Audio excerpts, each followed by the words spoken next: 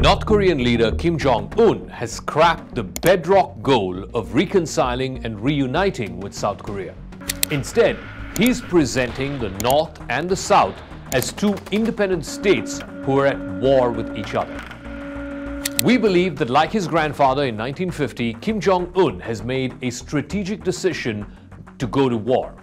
Those were the words of Robert L. Carlin, a former CIA analyst, and Siegfried S. Hecker, a nuclear scientist who's visited North Korea several times. This was part of an article that they wrote on the specialist North Korea site 38 North. Such a pronouncement set off alarm bells both in Washington and in Seoul. But most analysts disagree with this war theory.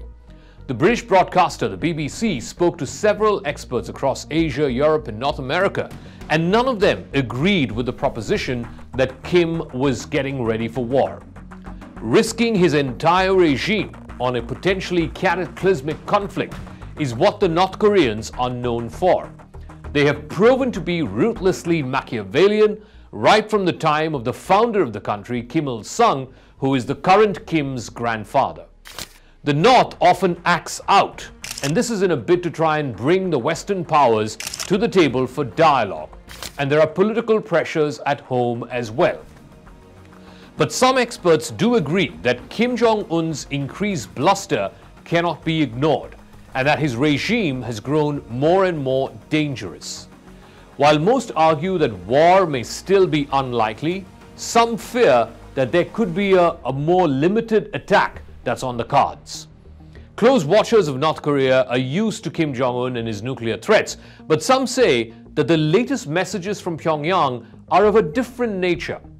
6 days from his New Year's Eve declaration that it is fait accompli, that war can break out any time on the Korean peninsula, his military blasted artillery across the border. North Korea has also claimed the test of a new solid-fuel missile and underwater attack drones since the beginning of this year. They follow from 2 years of missile launches virtually every month in blatant disregard of UN sanctions. However, it was his announcement of formally abandoning the goal of unification with the South that has set the cat amongst the pigeons.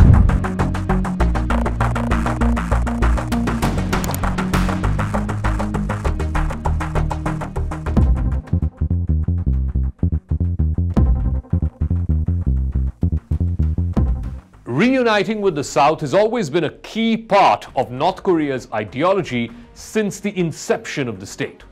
This is a big deal. It fundamentally alters one of the regime's core ideological precepts.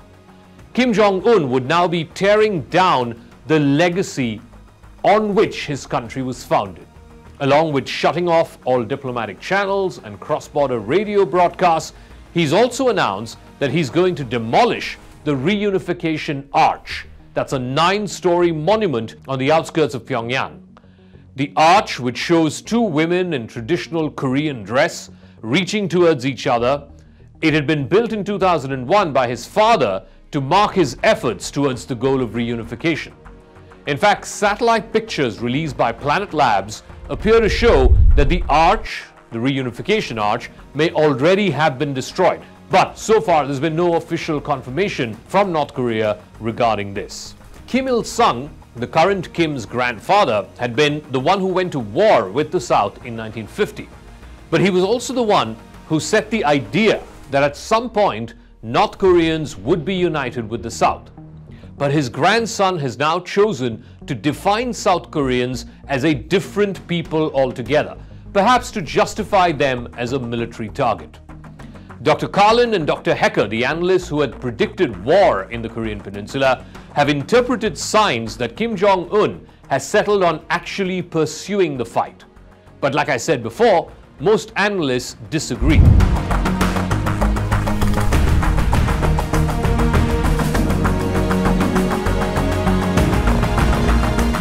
Some of them are pointing out that the North is due to reopen itself to foreign tourists starting next month.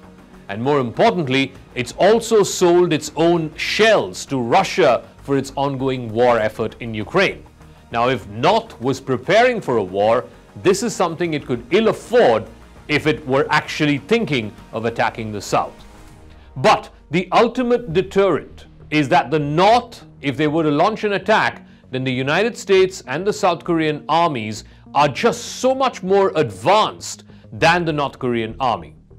Instead, what Kim could be doing is building conditions for what many regard as small-scale action. This could even be in the form of shelling or attempted occupation of some of the contested islands. Remember, on the west of the Korean peninsula, there are multiple contested islands between the North and the South. In fact, in 2010, the North struck the island of Yeonpyeong, killing 4 South Korean soldiers, and that infuriated the South.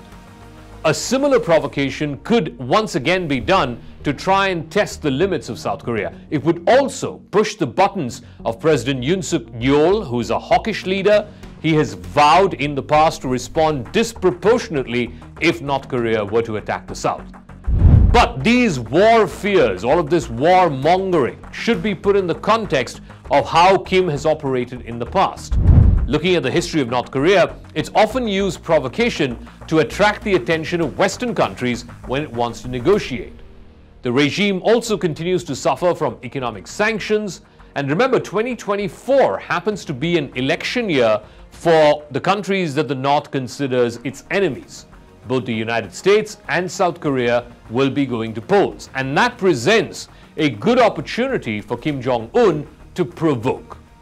The current US administration under President Joe Biden is tied up with the wars in Ukraine and in Gaza. It has not paid much attention to North Korea. Pyongyang has also typically engaged much more with Republican administrations.